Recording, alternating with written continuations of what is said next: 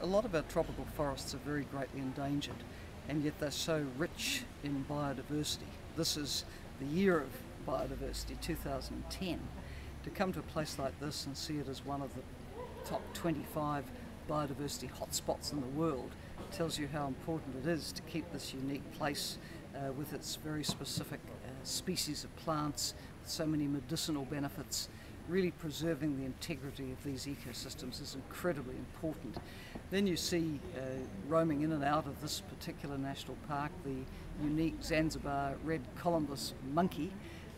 Very small numbers, basically unique to Zanzibar. Without protection, without community engagement, these very rare species, of course, can go the way of the dodo and the dinosaur. So I think it's been great to see UNDP mobilise resources, including from the Global Environment Facility, to engage communities in the protection of these incredible forests, and to see the communities able to benefit from a microcredit scheme, the women able to generate more money, more children able to go to school. There can be a lot of positive spin-offs when the community's support is really engaged behind an initiative like this.